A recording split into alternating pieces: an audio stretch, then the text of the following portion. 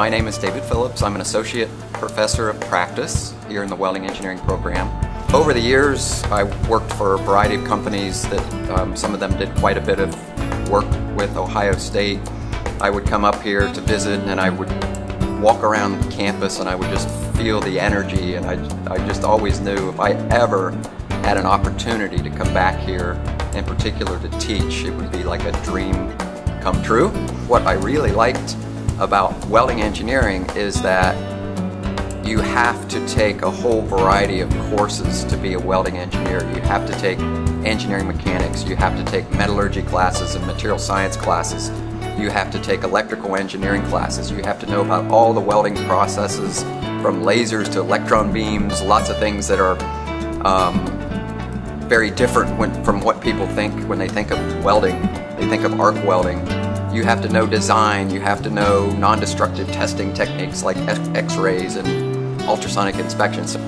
One of the other really neat things about graduating with a welding engineering degree is you have a wide range of possible career paths, and by that I mean not only the types of companies and the types of industries that you work for, but the types of specific job functions.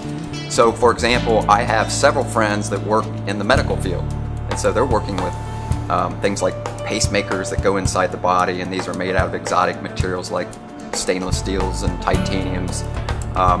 Ranging from working in the medical field, I spent 5 or 6 years of my life working with jet engines in Cincinnati, and again, exotic high temperature metals, nickel-based, what we call aluminides, and all kinds of fancy metals like metal matrix composites.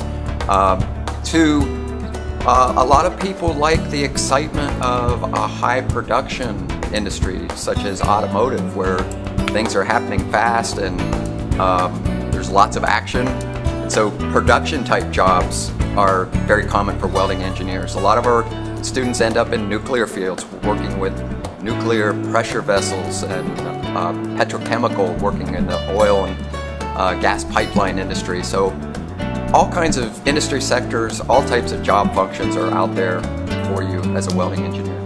Ohio State is the only ABET accredited welding engineering program in the country. When I think of Ohio State, I think of energy and passion, and I think of a big family.